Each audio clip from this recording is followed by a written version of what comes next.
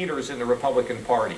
I am not sure that might just begin to fade away, because I think over time people are going to wake up and say, look, I just saw a poll the other day that said like 85% of the American people want the Congress to work together. I am not convinced that he's going to have the power that we think he's going to have.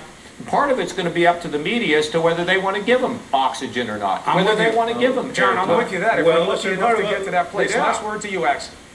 Yeah, part of this is where the voters go, John. 83% of Republicans say they doubt the legitimacy of the outcome of this election. He's already had a corrosive impact, and if these Republicans, there may be some heroes among them, but if these Republican members think they're risking their careers by defying him, very few of them are going to be Profiles in Courage. That's why Profiles in Courage was such a thin volume.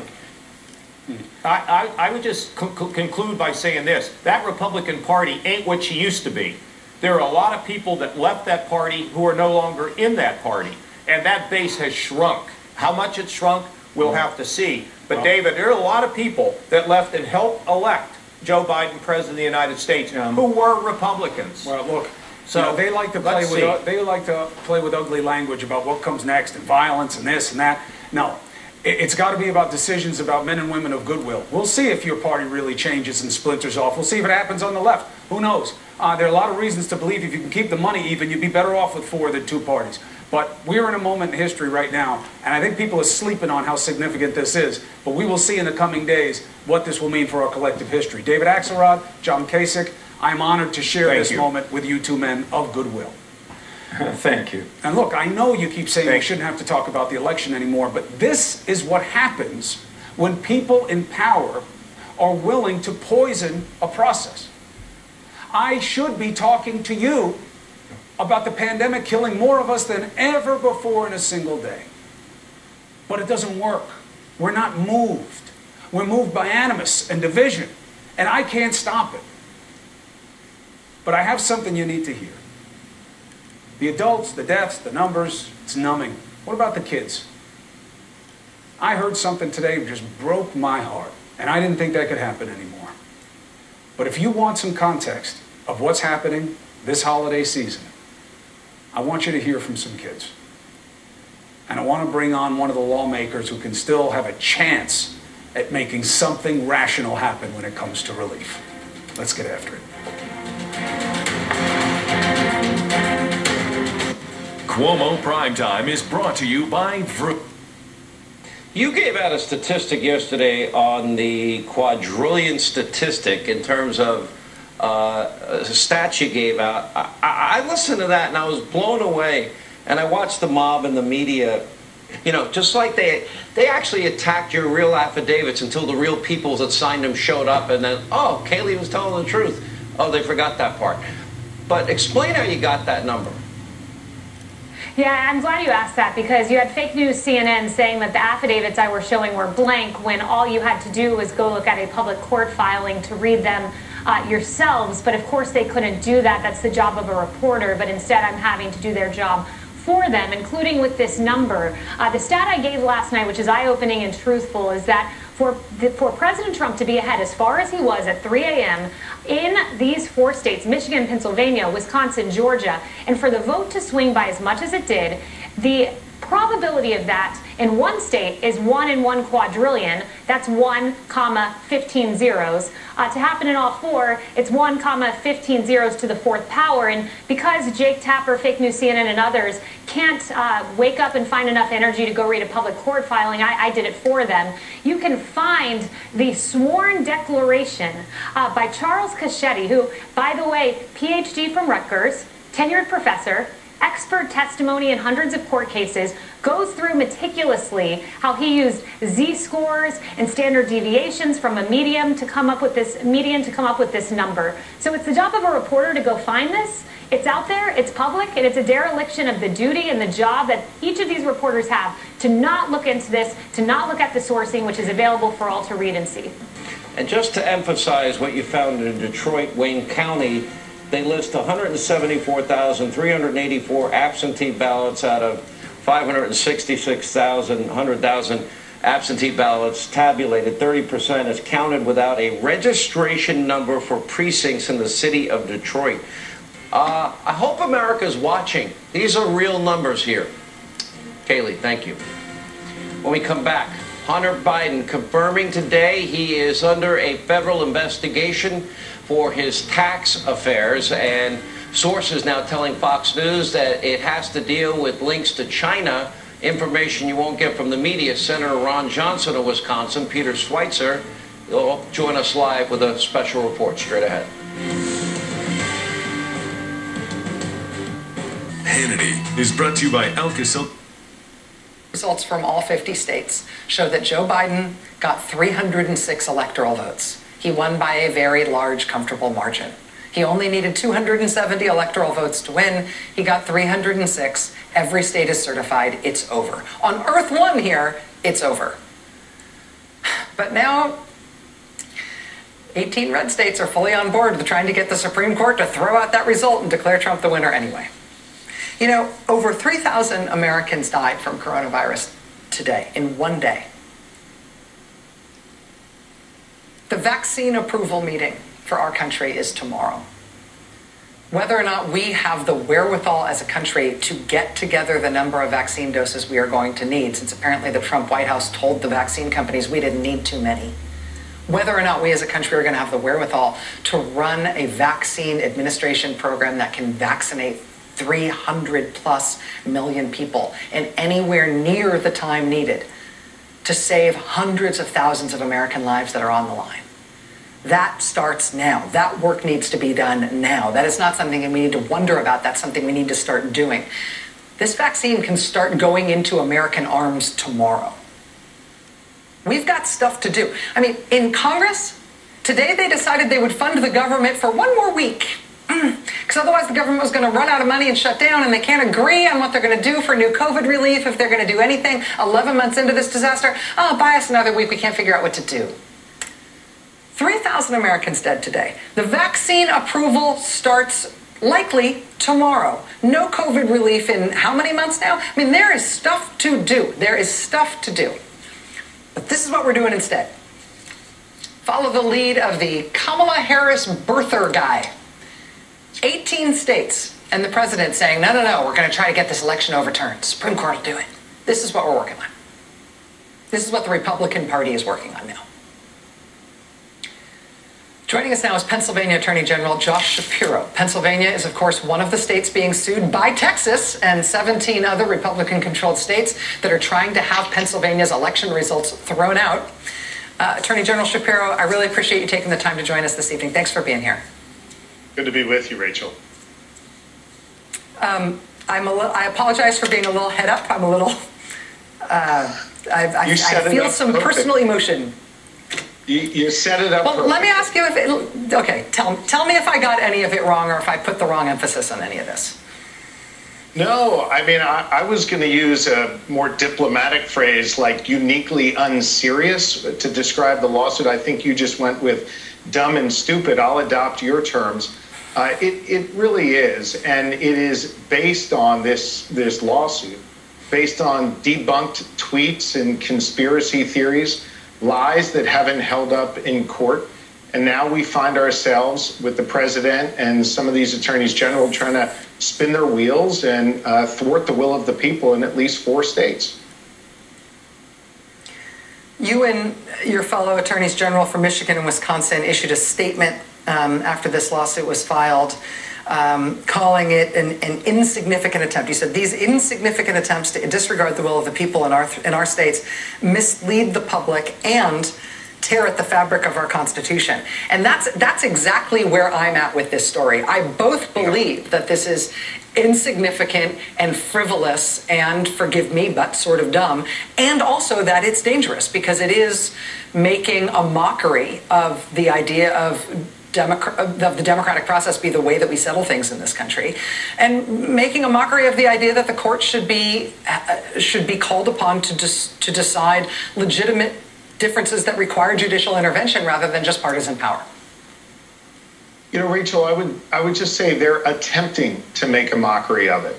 You know, for the last 4 years, the President of the United States has attacked every institution, including the courts. But what we have seen throughout this process, a process that began in Pennsylvania before Election Day and has gone on since, is that the courts have held, federal courts and state courts, justices and judges that were appointed by Republicans and Democrats or elected as Republicans or Democrats. They have abided by the rule of law. And, you know, law enforcement officials like me have stood up and said, look, we're going to root out any type of voter fraud. We haven't seen any. And we're going to stand up to the attacks on our system. We have weathered that. It is, of course, sad that we have a president of the United States who is attempting to sow doubt and in some people's minds has succeeded. It is sad that we have this lawsuit filed by the Attorney General of Texas. And I will tell you, Rachel, it's especially sad for me that 17 other attorneys general have gone along with this process. By the way, some attorneys general that I've worked with, you talked about it a few moments ago, the Facebook lawsuit that we filed today. And, you know, we've worked constructively in the past. I don't know, you know, whether to call a surgeon to try and the spines of some of these individuals or a psychiatrist to examine their heads. But something's wrong. They are afraid of something. And it is up to us to continue to speak truth. And it is up to the courts to continue to do what they've been doing, which is to follow the law. And here's what I know to be true. On Monday, the Electoral College will meet and they will issue 306 votes for Joe Biden. And he will be sworn in as the next president of the United States on January the 20th. Pennsylvania Attorney General. It's incredibly difficult to nurture and take care of your kids during this time. We're all worried about keeping our kids safe, and so many Americans are worried about keeping their kids fed, about keeping a roof over their head. This is a crisis. We have an epidemic of COVID, but we also have an epidemic of hunger, an epidemic of housing insecurity, an epidemic of unemployment. What we do not have is an epidemic of lawsuits, and Senator Mitch McConnell is the problem here. It's not Democrats, it's not even Republicans. It's coming down to one person, Mitch McConnell, who wants to give his big donors giveaways and kowtow to them instead of helping hungry kids. So let me ask you a couple of is it truths. Forgive the leading nature. Is it true that McConnell is saying that the emergent circumstances of hunger and of need for checks is equaled by the needs of employers to be protected from lawsuits that may come in the future from people who get sick at work? Yes, he's holding up COVID relief and has been holding up COVID relief for months and months, 6 months in fact, because we do not want to give big corporations a license to kill their employees, a license to kill nursing home patients, a license to kill patients. That's what this is about.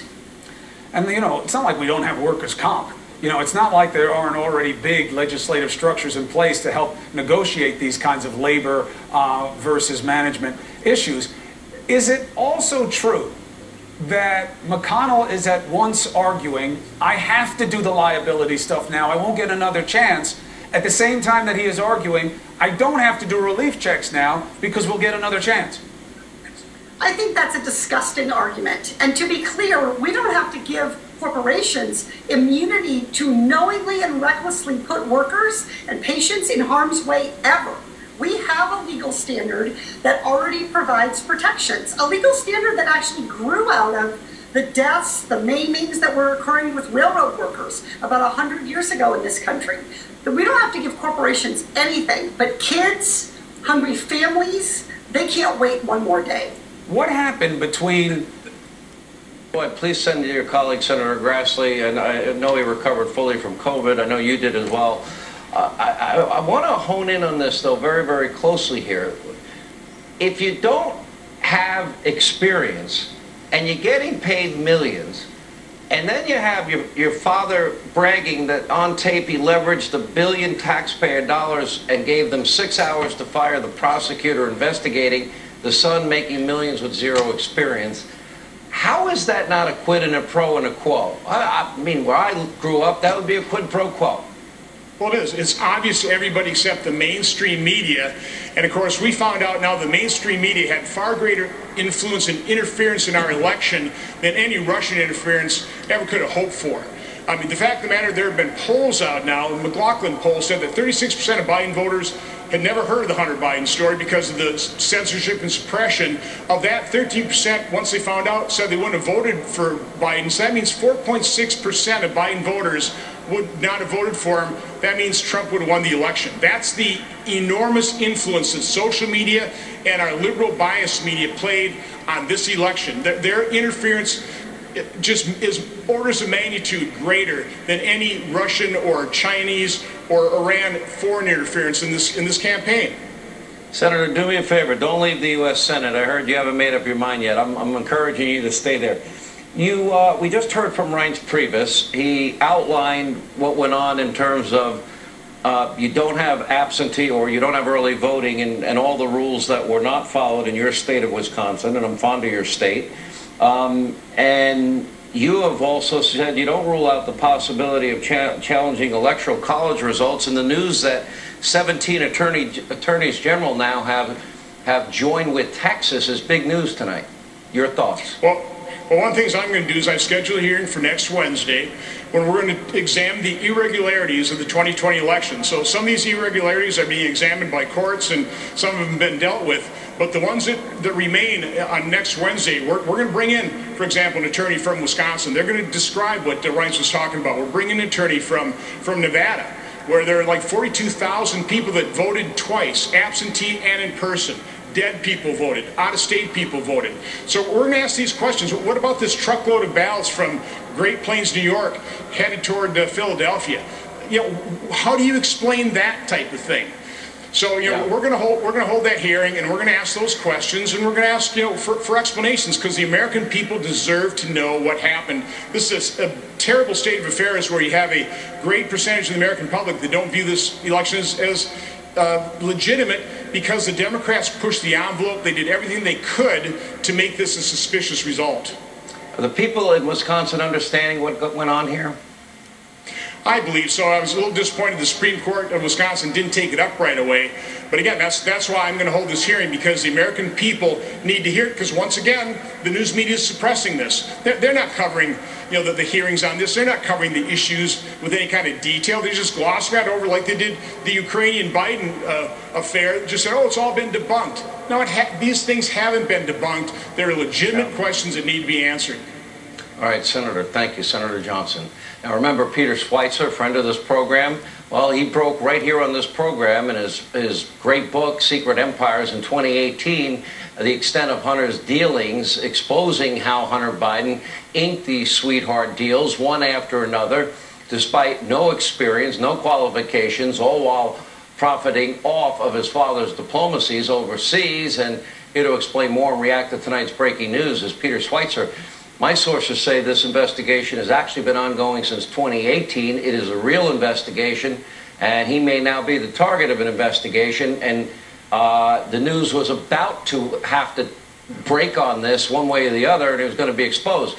Let me ask you first about China. He said in that GMA interview, I never got a penny from China. Was he lying? Well, he didn't get a penny from China. He got millions and millions of pennies from China. Yeah, no, he's absolutely lying. And the thing to keep in mind here, Sean, is there's a multitude of deals with China. You've got the $1.5 billion private equity deal where he joins the board and he gets an equity stake. You've got Rosemont Realty, in which a Chinese company called Gemini, with links to the Chinese military, comes in and buys that firm. Hunter is involved in that deal. We know about the CEFC activities. Part of the challenge here is we don't know the full extent to what Hunter Biden was doing, because he had a myriad of accounts offshore, overseas. And what I would say, Sean, is let's keep in mind, this is being presented as a tax case. One of the reasons prosecutors would want to lead with a tax case is the United States has tax treaties with countries around the world that allows for a lot more broad information sharing when you're investigating a tax case than than if you're investigating something else. So I don't think there should be any comfort to the Biden family that this is only a tax case. I think this is sort of the camel's nose under the tent. This gives them an opportunity to gain access to foreign bank accounts, foreign transactions, etc., and we can start to unravel the full extent of the Biden relationship with the Chinese government. Between light blue line, that's the number of confirmed COVID cases in the county, confirmed by traditional testing, people who already had the virus. You see that big spike sort of toward the end of the month back in May 2020. But look at the dark blue line. The dark blue line is the results of wastewater tests, the concentrated amount of virus they found in the sewers in Newcastle County, Delaware. The amount of virus in the wastewater directly tracks with, directly predicted the cases going up in that one Delaware county, predicted the spike a full week before any sick people started getting tested and turning up positive. I mean, it's kind of, gross to think about testing wastewater. It might even make you laugh to talk about it. It makes me giggle every time I think about it. But also, this is super rational, cheap, effective, and it's the only way to sort of see into the future in individual communities. This kind of testing works. It helps you spot and prepare for and mitigate a COVID outbreak before you even know it's there. It can give you an early warning. One U.S. city has just found in this past week when it turns out an absolute tidal wave of virus is approaching your shores. This kind of testing within the past week in one major U.S. city just revealed a huge, huge, unforeseen new spike in cases, bigger than anything they have dealt with in the pandemic thus far. What do they do with that information in that city now that they know what is coming? Because they can see it in their wastewater before they can see it in their test results. That story's next. Stay with us.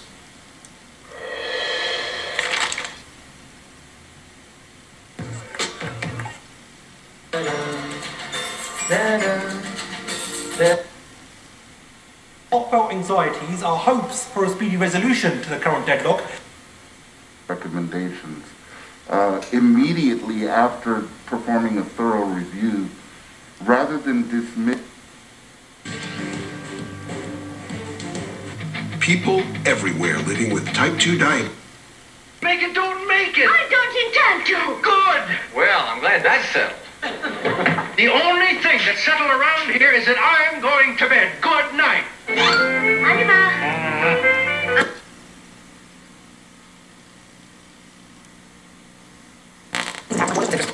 Personally, for that reason too, let me just ask you if I've explained any of this wrong, or if I'm putting the emphasis on any wrong parts of this. No, I think you've done a great job explaining it. I mean, we've been learning to use wastewater. There are actually examples going back previous decades where it's been used to predict cholera outbreaks, for example, by looking at wastewater and seeing if there's Vibrio cholera in the wastewater, and then knowing that it's circulating in the community before an actual outbreak occurs. But this is a more modern use with much better technology. And as you stated, numbers, the rapid rise in the greater Boston area is extremely worrisome. What is the right response once you have the benefit of that new technology and that pretty precise data? Once you get a warning like this, that this is what's coming, I mean, seeing the size of that spike, it's scary, and it tells me what's going to happen in eastern Massachusetts over the next few days and the next couple of weeks. But how do you respond to it? How can you use this in a way that might help? Well, I think the time to use it is early when it's starting to rise and not letting it go up too far. I mean, I think the issue now is we need to intensify control measures. And Governor Charlie Baker has done that just a little bit in the last few days by trying to restrict the size of gatherings and the number of people in restaurants or occupancy of restaurants. But we may need to cut down even further. I mean, if we compare what we're doing to, say, Montreal in Canada, with similar numbers, everybody's at home and can't go out. I mean, it's really shut down. So there's different levels of intensity, and I think everybody wants to keep the economy open, but right now we have a pretty high-risk situation, and at least in the Boston area, and actually we don't have wastewater collection like this going on in other parts of the state, but the proportions of positive tests in other parts of the state are quite worrisome. Would you suggest that other parts of the country that have the opportunity to do testing like this and aren't yet doing it, would you suggest this as a cost-effective public health monitoring tool? I feel like the advantage to this data, part of the advantage here is that you don't actually need to be a real expert to understand what this means. Once you can get over sort of the giggle factor for the fact that we're talking about sewage and measuring it that way, I do think that people can look at graphs like we're seeing out of the greater Boston area right now and understand, oh man, look what's coming. It feels like even just for a public awareness, in terms of that sort of a payoff, this is something we ought to be doing more of in this country. No, I agree with that. I mean, actually, there are a number of different projects, both municipal and then at the university level in different parts of the country that have been doing this. In Arizona, University of California, San Diego, they've used this to try and identify sort of foci, sort of spots on campus where there's an outbreak or an impending outbreak. And then they can go in and intensify control measures, do more testing, identify who's infected, isolate them, quarantine their contacts, and try and limit spread. So I think it can be done both at a large scale, like a city, but even better yet, at a smaller scale, a building. Like, for example, if you were to do it, test the sort of the wastewater coming out of a skilled nursing facility. If you did that for every skilled nursing facility, you could identify early an outbreak and come in and try and control it before it ravaged that center. For example, and there's many other examples. Very practical advice. Yeah. Dr. David Hamer, professor of global health and medicine. Could adjust my patented fill so that you could have the exact support you need as an individual, regardless of your sleep position. I also wanted a pillow that stays. Now we've created a brand new way for you to sell your car. Whether it's a year old or a few years old, we want to buy your car. Manufacturing in my home state of Minnesota. I personally guarantee. Until you've done a little browsing around my tailgate. I personally guarantee. Until you've done a little browsing around my tailgate.